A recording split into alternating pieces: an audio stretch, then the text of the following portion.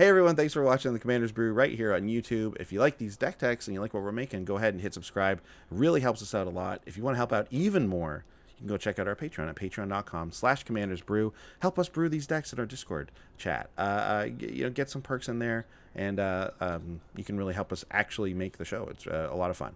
But let's get into today's deck tech. And today's deck tech is Golos, Tireless Pilgrim, and his Legendary Artifacts. That's the band name. That is the band name, and they are playing a show tonight. And we're all going, and it's at Lee's Palace.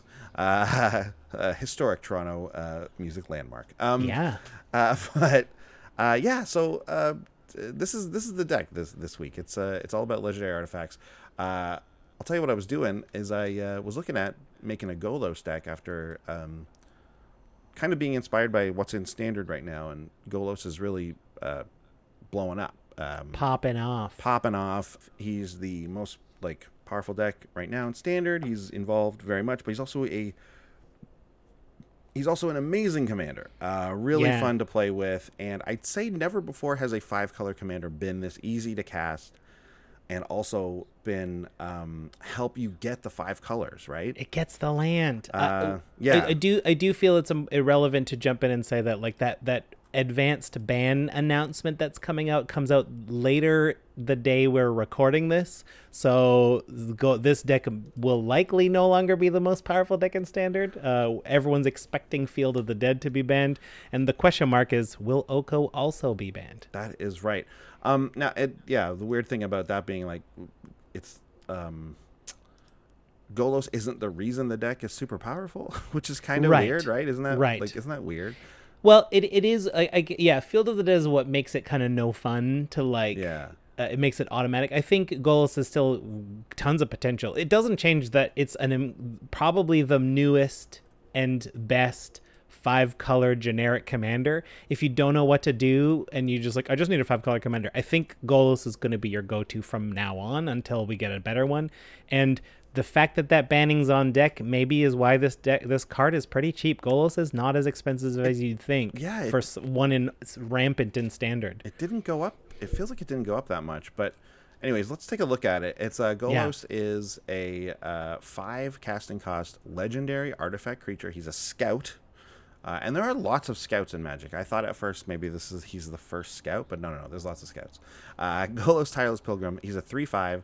It says, when Golos enters the battlefield, you may search your library for a land card.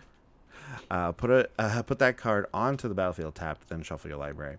And then Golos has this ability, which is 2 and Wooburg, so 7 in total. Exile the top 3 cards of your library. You may play them this turn without paying their mana costs. That is a very strong ability, very Joda-like, except it's better than Joda because it lets you look at 3 cards and you can play all of them, right? Yeah, I mean that's a debatable topic because Joda, you're gonna play what's in your hand and you know that it's a bomb, and it's you might get 2 lands and a ramp spell with Golos. That's true. It's true, but probably not in this deck. True. You're gonna get your 7 mana worth, I promise you. But yes, both. Trust me, Joda's in this deck, so we're going to use him too. But it's not just a standard Golos big stuff deck. We got a theme going on here. But this is a really cool ability. You can play lands from this ability, which is nice. And yeah, like Sean said, you can play everything that you cast with it, which is great. I was looking at it and I was like, I didn't want to build just a classic big stuff, go nuts deck. Because Golos is a legendary artifact. And recently in Throne of Eldraine, we've seen some very cool legendary artifacts. Now, a couple of them didn't really fit with the deck and are $20, so I didn't use them. The Great Henge. But Great Henge would have been great in this deck. But we did use some of the other ones, and we did make it our theme of just using really cool, really powerful, just raw power level stuff here, legendary artifacts for this deck. So why don't we just get right into the old neat moves.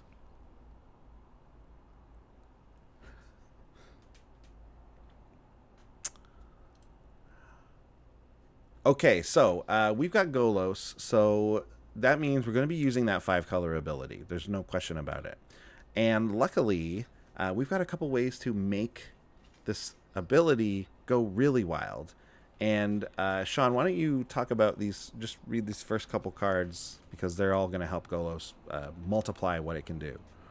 Okay, this first one up, he's a legendary creature. He's all arms and gut. It's Kurkesh Onaki Ancient. It's pure gut. Gut and arm? Look at that arm. Yeah, he's a lot of arm. And, like, let's be fair, those are some pretty huge tusks. Oh, yeah. I assumed that was like a hat. But, yeah, if those are tusks, then, yeah, this dude is, oh, boy. Yeah. Proportionally interesting. Let's put it that way. Yeah. It's like you playing Spore and just like went crazy designing your like that's what it seems like he's doing. Yeah. Anyway, Kurkesh Onaki Ancient, 2 red, legendary creature, ogre spirit, 4/3. Whenever you activate an ability of an artifact, if it's not a mana ability, you can pay red and copy it, and you're allowed to choose new copies. So we're looking to get a bunch of artifacts. So that's Golos right away. So like you can do an extra red to do Golos twice.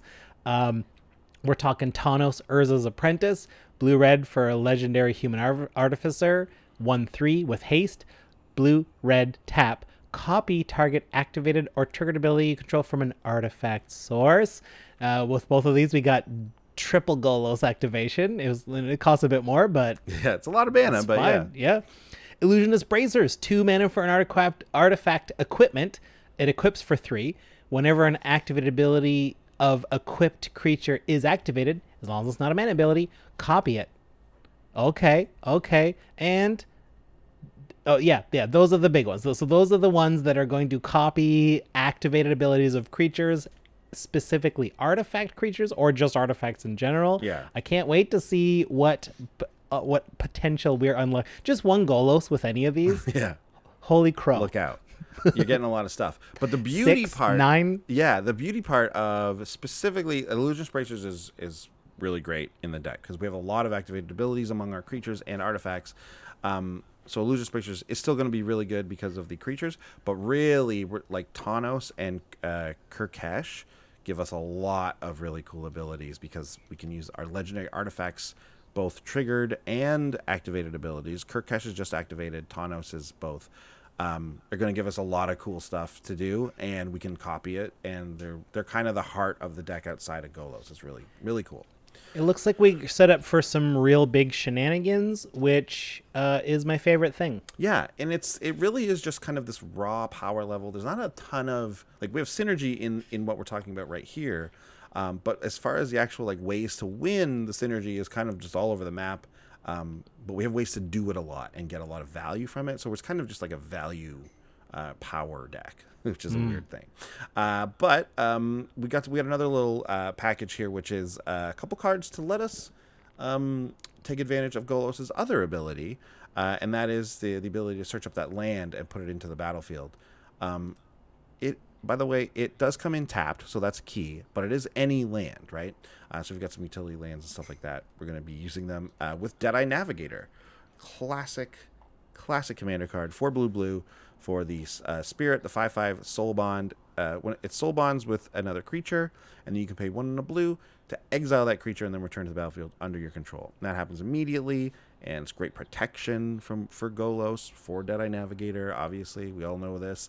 And also we'll get that ETB ability going again, so you can just pay 1 and a blue, get a land. Pay 1 and a blue, get a land. 1 and a blue, get it. This is just ramp. It becomes the best ramp. Gross. Yeah, it's just disgusting value engine. Yeah. And it's not just Sultai. Also, we have Conjurer's Closet, which is a slower version of this. It's the 5 mana artifact that says at the beginning of your end step, you may exile target creature you control, then return that card to the battlefield under your control. So Conjurer's Closet is just going to let us do it on the end step. And we'll just blink a creature and get some abilities. Obviously, we're going to get Golos's, and this is one that Tawnos can double with his ability. Yeah, to get things going twice. So, love having these artifacts out here doing some extra work. And because of the way it stacks, you're gonna copy it with Tawnos and put 2 Conjurer's Closets on the stack back to back. they both can hit the same creature because it comes back before the next instance of Conjurer's Closet wants to go. You don't have to choose until the ability tries to resolve. That's right. Yes. I'm going to say yes. Yeah. Either way, there's other creatures you can bounce to. It's great. Yeah, so, we can get both of Golos' abilities. We can get extra value out of those, which is really nice, which leads us into the rest of the deck and all the different things we want to do here, which is also, by the way, very legendary themed in general. All the creatures are also legendary in this deck, except for, a few, like Deadeye Navigator. Because I was originally going to make this like a revisit of my like Helm of the Host Atraxa deck, which we had a version of it on the show, but it was Rubinia Soulsinger, I think. And then I made it for Atraxable. I made it into Atraxa. But this is kind of a revisitation of that deck, but we're focusing on the artifacts. So let's talk about this next couple of cards. Basically, what this is going to be is once we get some legendary artifacts out there, if they get destroyed or something, which is like a Vandal Blast is going to be really bad for us. Yeah. Unless we draw any of these next few cards here, which are really going to help us out. Yeah, we're talking about Keith's The Hidden Hand. Kethis. But here at Commander's Brew, we love putting normal human names. Although, Kethis is an elf, so not a human. But we like to put regular, average names in place of this. So, of note, Christine Talisman. Yeah. So, Keith's The Hidden Hand is an Obzon. So white, black, green, that's what it costs. Legendary Elf Advisor for a 3/4. Legendary spells you cast cost 1 generic less. That's pretty good. Yep. Most of this is legendary, so it's like one of those little diamonds for all of our stuff. Sure. Exile 2 legendary cards from your graveyard until end of turn. Each other legendary card in your graveyard, because those 2 are exiled, gains. You may play this card from your graveyard. So if we can just reload from the graveyard, that is, I can see how your standard inspiration extended to this, because there was that one deck in standard a little bit with all the Keiths and Mox Ambers just recently. Yeah, pretty neat. Yeah, very cool. Also, we have Shroom the Hegemon, 3 and Esper, white, blue, black, legendary artifact creature, Sphinx, 5/5 flyer. When Shroom enters the battlefield, you can return target artifact card from your graveyard to the battlefield. Now, this is the way to do it. And this is also going to work, obviously, very good with Deadeye Navigator and Conjurer's Closet as well. Wow. As well as Taunos, again, going to be able to double this triggered ability. Shroom, very, very powerful, very, very good card in this deck. Yeah. We've also got a little combo here. We've got Silas Wren, who's the 1 blue, black, 2/2 Death Touch. Silas Wren was a partner commander of the last deck we did on the show. He's got Death Touch. Whenever he deals combat damage to a player, you can choose a target artifact in your graveyard and you can cast it this turn. And that works pretty nicely with Bosch Iron Golem. Chris Bosch Iron Golem. 8 generic for a 6/7 legendary artifact creature golem. Also legendary, yep. Trample, 3 and a red. So this is an activated ability that we can double with any of our things that double. 3 and a red, sacrifice an artifact.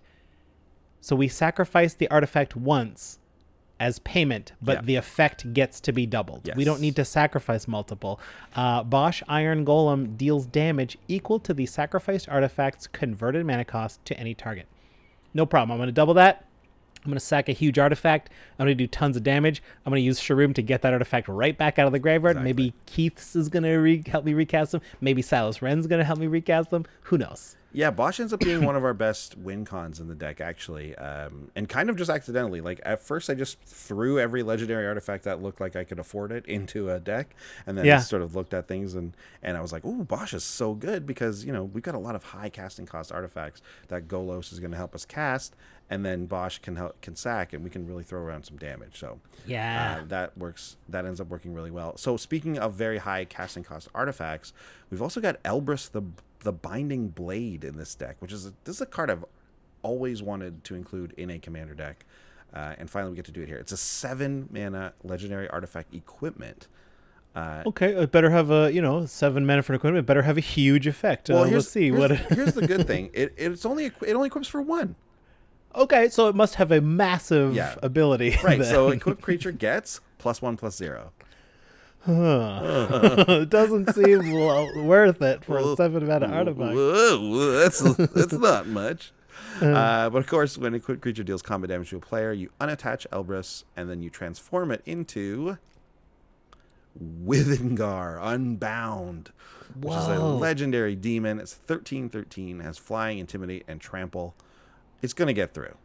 This guy has bones as abs. Yeah, he's a mean-looking dude. And whenever a player loses the game, put 13 +1/+1 counters on Withengar Unbound. So just a fun card. Just a big, silly, fun card. 13/13. Going to do a lot of damage that way. If someone happens to lose the game, great. It's a 26/26. Wow. Sure, right? You know what I mean? Like, that's fine.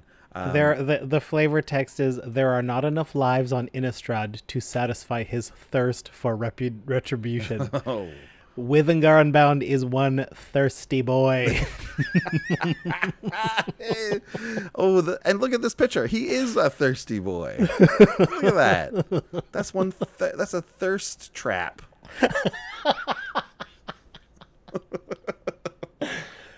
I mean, I don't know about that personally. I'm not gonna. Not as my taste. He's showing off the abs. He's out bone there. abs. Oh man, Withengar's out here with no shirt on, trying to get your likes. He wants those likes, man. He's working hard. Okay. Okay, we have a visitor. Ooh. Okay. Time for Harry's picks.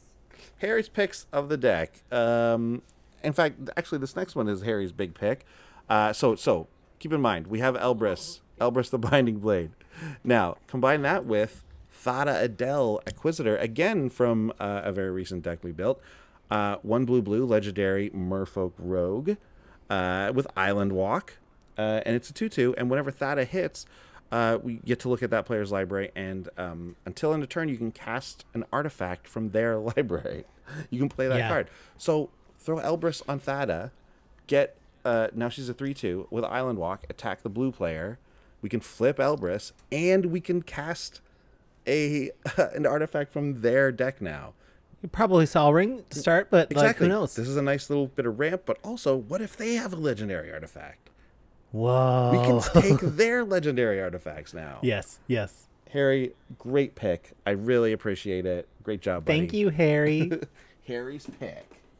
Oh, man. Great. I can't wait to hear his picks when he starts doing baby talk. When he starts Yes, exactly. He can do that now, but it's just less on command. Yeah. But yeah, that Elbrus Thada combo is quite nice, and like I said, it gets us even more artifacts, which is just very good for this deck. Cool. Hey, your screen got bumped. Are you okay still on the thing? Oh yeah, I'm fine. Okay. Yeah, everything looks good. Good. It opened up like a door for a second. Oh yeah, it's good. Why don't you take this next pair, because I think this is really right up your alley. Ooh, I think it is. Okay. Where this next bunch here, these legendary artifacts have a special place in my heart. It's Gonti's Ether Heart, 6 generic legendary artifact. Whenever this or another artifact comes in, you get 2 energy. This is one of those cards, whenever we look at effects like energy, these things that need multiple cards, we always are interested in Commander when a card does all its own work. This card generates its own energy and it spends its own energy. And you can spend, what is that, 8? 1, 2, 3, 4, 5, 6, 7, 8. You can spend 8 energy. So when 4 artifacts enter, you can spend 8 energy to exile Gonti's Ether Heart and take an extra turn after this one. That's super fun. Yeah. We're going to get that eventually, and we're probably going to aim to cast that with Golos for free and just start profiting off of artifacts. Its team up artifact unofficially is Aetherworks Marvel. 4 generic for a legendary artifact. It also generates energy and spends energy. Whenever a permanent you control is put into a graveyard, you get an energy, and you can pay 6 of them to look at the top 6 cards of your library and cast one of them without paying its mana cost. That is a cast. That's not like a copy, so you're getting credit for casting it. The rest go on the bottom in a random order. We can just start earning all kinds of energy when things die, when artifacts enter, and we just get to decide, like, oh, end of your turn, you're not doing anything with, I'll spin the Marvel and see what I get. I don't think I need an extra turn this turn. Yeah, nice little combo with Bosch. If you're tossing your artifacts in the graveyard, that's going to be nice. Yeah. There's a few ways to make some tokens in this deck, which like they're great as blockers or whatever you want to do with them. Getting them in the graveyard isn't too hard though. Aetherworks Marvel and Gonti's Aether Heart, you know, they're both legendary artifacts, so we gotta take a look at them for this deck. But I don't love that the heart exiles itself after the extra turn. But sometimes an extra turn is all you need to do to win, right? You see that one extra turn. It's like, ooh, next turn I can win. It's like, well, why don't I just take that turn now? You know? The opportunity cost of being able to crack it whenever you want is huge. Every other extra turn thing, well, not every, but like most of the spell-based ones, you have to reserve some mana for it. With the Aether Heart, once you're up there, you're just like, when is it the perfect time? Oh, right now, this second, I'll take it. Very good point, yeah. So I think this is a nice little combination. I think you're going to be able to do either of these things if you get either of these artifacts, and I also think that they work amazingly in tandem. Specifically, the heart really feeding the Marvel is what you're probably going to see happen. Yeah. There's also some ways in which we can get our spells at instant speed in this deck, and Wrath Capuchin is the best way to do it. Wrath Capuchin ships Mage. It's 2 white-blue for the 3/3 flash creature with a legendary creature with flying. And you may cast historic spells as though they had flash. And of course, historic spells are legendary spells, artifacts, and sagas. I wasn't even looking at the text when I was doing that. I was just trying to come up with that off the top of my head. It was obvious you weren't looking. Yeah, of course. So take that. So Raph can make all those spells, which is basically every spell in our deck almost. Wow. Be able to cast it at flash speed, but also we have Thran Temporal Gateway, which is kind of both a mana cheat and a way to get it into at flash speed. So Thran Temporal Gateway is a 4-mana legendary artifact. You pay 4 and tap it, and you may put a historic permanent card from your hand onto the battlefield. So this won't cast as a cast or whatever. So for any of the things that where you're casting artifacts or casting creatures, whatever, won't count it, but it just puts it right onto the battlefield. Gets around counter spells, all that kind of stuff. Yeah, Wrath is less than a gumball, 14 cents. Thran Temporal Gateway, 2 gumballs. Between the two of them, 2 gumballs. What is Vidalcan Orrery going for? I don't know, $20, something like that. I would rather spend 2 gumballs and have 2 Vidalcan Orreries in this deck. There's even another, Thran Temporal Gateway, you can only do it once per go around because it taps. Okay, fair. But there's a mirror, Shimmer Mirror, I think it's called. It lets you cast artifacts at instant speed. Sure. Well, and let's not forget, like, Thran Temporal Gateway is an artifact with an activated ability. So we're going to copy that as well, and we're going to put more than one thing out at once from our hand for oodles of mana. Mana. It costs us 5, and we're going to put, like, 15 CMC down. Exactly. Yeah, absolutely. So we've seen a lot of these legendary artifacts. This next one's a nice little, like it's a little payoff, but it can actually result in you casting a lot of spells. This one. Honor Worn Shaku, 3 for an artifact. Tap, add 1 generic to your mana pool. This is an activated mana ability. We're not allowed to copy this, but we are allowed to copy this if we wanted. Tap an untapped legendary permanent you control. Untap Honor Worn Shaku. This is a way of saying all of your legendary permanents can tap for 1 generic mana, because the Honor Worn Shaku lets you untap them and tap for mana again. So it kind of filters through. But yeah, you can get tons of mana this way. Even if I don't have a way to cheat them out, I'm happy to drop Bosch using all of the other legendaries down there. I can throw down Golos just by tapping other permanents and not tapping any lands. And then he gets another. This is very fun. Yeah, and because this is an artifact deck, most of our artifacts are colorless, so this is just going to let us cast those most powerful things that we have, right? So, it's this card I think is a really neat card in legendary looking, like legendary decks and stuff. But in this one specifically, where we're talking about a lot of artifacts, I think it's the best it's ever been. Yeah. And just to talk about like one of the key legendary artifacts in our deck, the Circle of Loyalty is from Throne of Eldraine, and this was where I was kind of inspired by Golos and like Standard and Eldraine and stuff, right? Circle of Loyalty is the one that's like not that expensive and really good. And you don't need to be a Knights deck to make this work. So Circle of Loyalty is 4 white for Legendary Artifact. It costs 1 less to cast for each Knight you control. Well, I'm very sorry, but I think there's only one other Knight in the deck. Okay. I think there's a Vampire Knight, the black-white one that pumps your creatures. Arvad the Cursed. Arvad, that's right. Yes, I believe he's a Knight. But creatures you control get +1/+1, which is not nothing. Like I said, there's some ways to make some Thopters in this deck. There's some ways that we're going to definitely have some creatures out. And more importantly, whenever you cast a legendary spell, create a 2/2 white Knight creature token with Vigilance. Remember, because of the Circle of Loyalty, that is a 3/3 Knight with Vigilance, which it doesn't take too many of those to really like build a deck up enough that, or sorry, a board up enough where you can just attack and do a lot of damage. But also Circle of Loyalty, you can just pay 3 and a white and tap it to make a 2/2 Knight.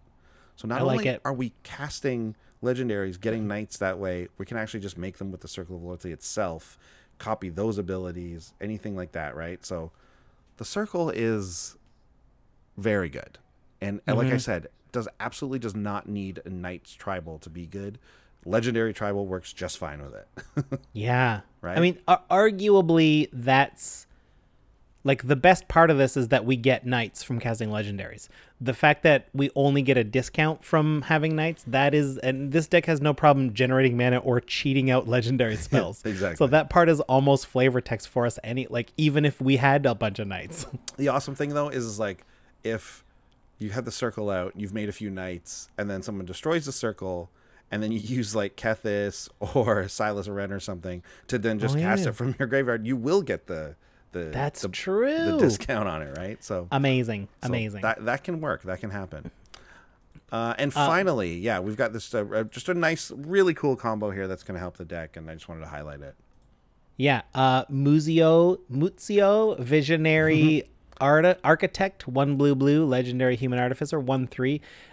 This legendary has an activated ability for 3 and a blue, tap. Look at the top X cards of your library, where X is the highest CMC of artifacts you control, and you can reveal an artifact from among them and put it straight onto the battlefield. The rest go on the bottom in any order. That's pretty good. How is Legacy Weapon? 7 generic for a legendary artifact, and it has an activated ability for Wooburg. Exile target permanent. That's amazing. Just like, hey, exile that. Okay. And if it would be put into a graveyard from anywhere, reveal it and shuffle it into its owner's library. I mean the Legacy Weapon. If that would be put into a graveyard from anywhere. So like the Legacy Weapon could be any high CMC artifact in this case to work with Muzio. But Muzio is just this, again, like another way to like cheat these big artifacts into play if you already have one, right? So love it. Even if we have something like the Circle of Loyalty, that's 6 mana, you're going to be able to find in the top 6 cards an artifact that's 6 or less mana, absolutely. And 7, I think, actually no, we cap out at 8 because we have Parhelion 2 in the deck, and 7 is the next. We have 2 cards I think that are 7, so I just wanted to highlight that we do have some high casting cost stuff in here. We're going to get our values worth from Muzio. It's going to be really good. And Illusionist Bracers works quite well with Muzio as well. Oh, does it ever? Wow. Very fun. Andy, this deck is super fun. I love what you've done with this, copying fun abilities and maximizing them out. But were there any surprises and discoveries for you? There weren't very many, because this is just used a lot of like high profile stuff that we've seen, but combining it all together in this way, it was what was new about the deck, right? So I mean, Muzio could have been there, but in the end, I was actually surprised at how good the Weatherlight is. And this is the one from Dominaria. It's the Mythic 4 mana legendary artifact vehicle with flying. It's a 4/5. It has crew 3, and whenever it deals combat damage to a player, you look at the top 5 cards of your library. You can reveal a historic card from among them, put it into your hand, put the rest on the bottom of your library in a random order. So basically, Weatherlight is just a sweet 4/5 flyer vehicle, and it has basically better than draw a card in this deck. You get to look at the top 5, and you will be able to pick basically anything you want. I think there's like maybe 6 cards in this whole deck, not counting lands, that are not legendary. And I think we even have a legendary land. And obviously, if you're going to trick out your mana base with more like legendary lands, you can. But because it's a 5-color deck, there's not a lot of room for a lot of utility stuff. But anyways, but the Weatherlight basically has better than draw a card as it hits. So that's a nice it's a nice effect. Yeah, very nice effect. It's funny that this card's mythic, but it's like not really that good at anything. It wasn't good in Standard. It never got played in any other format. It doesn't see much Commander play. But in this deck, with Weatherlight pulls its weight, if you will. Definitely. Yeah. Definitely. Great. Shall we move on to the budget report? It's time. This is where we take all of the cards and we see which of them are legendary and worth our legendary bucks. The ones that aren't are worth our counterfeit money. All of our counterfeit money that we make at our homes.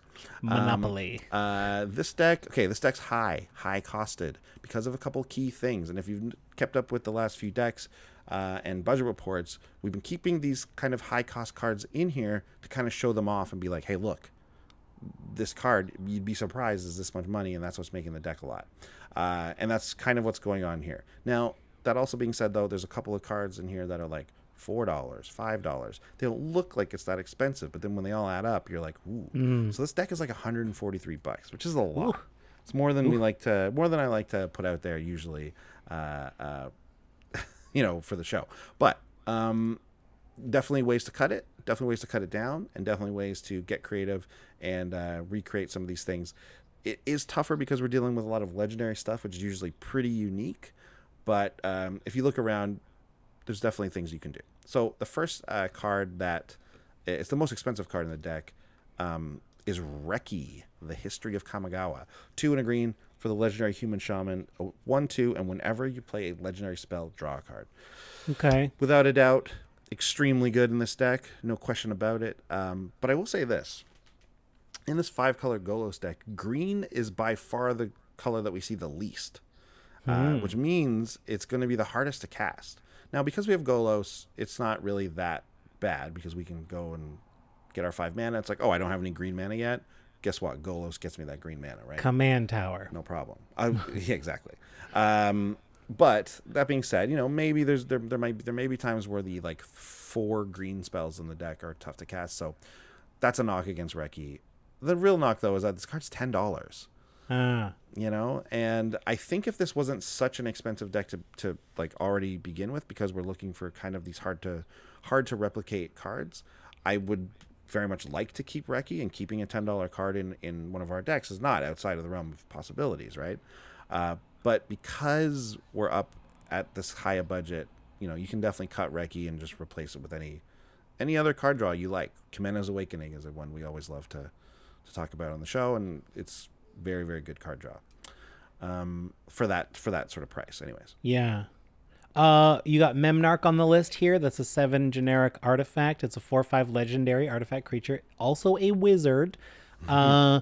And it's got 2 activated abilities. We love those things in this deck because we're going to look to copy them. 1 blue, target permanent becomes an artifact in addition to the other types. 3 and a blue, gain control of target artifact. I mean, that's on its own is pretty great. Yeah. Early game, you can just steal those ramp artifacts, and then late game, you can steal more important things. We can copy them. But it is $8. Like, I mean, I always feel like I'm happy to cut cards like this because it's like, stealing people's stuff also is a little bit of a feel baddie thing. Gets a lot of heat too. A lot of people hate getting their stuff stolen. So yeah. So I mean, I don't mind cutting that to save $8. And the third most expensive card is Chromatic Lantern. Wow. Which is back up to $7. Just reprinted in Guilds of Ravnica. Back up to $7. Everyone bought tons of these when it was released. Yes, absolutely. I think I saw this as low as $4 at one point, and that's the lowest you're going to see it because of decks like this that really need to have their mana fixed, right? That being said, I think it's basically a must-have for 5-color decks. But if you really wanted to cut this $7 card because you don't have it yet and you're not looking to pick one up, Golos really does help you a lot with the mana fixing. So like you almost want to ramp more than you want to fix, which is not usually the case in 5-color decks. Golos really helps you a lot. Being able to cast them for 5, you just got to get to that 5, right? Once you get to the 5, you've probably found at least 3 or 4 of your colors. And like I said, there's not that many green cards in the deck, so you can actually kind of skimp on green if you need to. But either way, Golos is going to get you Command Tower every time, so you're going to be fine. So truly, this is one of the only 5-color decks I've ever seen where it's like, I don't think we don't need Chromatic Lantern as badly as you would normally. So, wow, there you go. So right there, you're basically cutting out, almost $30 of value there. You're looking at $25. But yeah, the other thing I will mention is that on TCG Low, this deck can be put together for $73, which is half the price. So if you're cutting these cards and getting the low versions, you're looking at much less, right? So you're probably in and around that $60 range there. So yeah, look for the deals. Look for the deals. Search the deals. Hit up our link on TCGplayer. You can get those low prices. Look for the deals. Right. What about favorite cards? Yeah. Yeah. What you got? I got Azor's Gateway, a legendary artifact for 2 mana. It says 1 tap, draw a card, then exile a card from your hand. If cards with 5 or more different converted mana costs are exiled with Azor's Gateway, you gain 5 life, and you can untap it and transform it into Sanctum of the Sun, where you tap and add X mana of any one color to your mana pool, where X is your life total. Just a really good card. Great legendary artifact. It's a legendary land here. Really on theme. Big mana, something we're going to definitely be able to use. And if you're going to pick a color for Sanctum of the Sun, I would recommend either blue or white, because this is basically a Jeskai deck that splashes black and then like very minimally splashes green. Sure. So Sanctum of the Sun, you're going to pick white or blue most of the time for it. Looting's great, and if your goal is to get 5 different CMCs under there, I think this deck has a wide range of CMCs, so it's going to be easier to do that than just tight low CMC decks. Yeah, absolutely. And you're also just happy to like exile lands out of your hand. Sure. Yeah. If you're never going to flip this, that's a 1 mana loot every turn is pretty good. Yeah. All right, Sean. What about you? I'm going to go with Biomancer's Familiar. I love any way to like get things cheaper, and if we're gonna say that like Kirkesh and what's his name, Tanos are a big part of this, then Biomancer's Familiar will certainly be something we got to put in here. Yeah. Biomancer's Familiar, it's okay, my square fella's jammed. I don't know what it is. It's green blue for a 2/2 mutant. Ooh. And it says activated abilities of creatures you control cost 2 generic less to activate, and it can't reduce it to 0. 1 is the least you can put it down, but this is a nice pick. Yeah, it works really well with Golos to begin with. Knock the 2 off of it, so it's just straight Wooburg. Yeah. Works great with Muzio. Works great with Bosch. Makes that 3 in red and 1 to just throw something. Works good with Memnarch if we're going to include it in the deck still for like stealing other people's artifacts.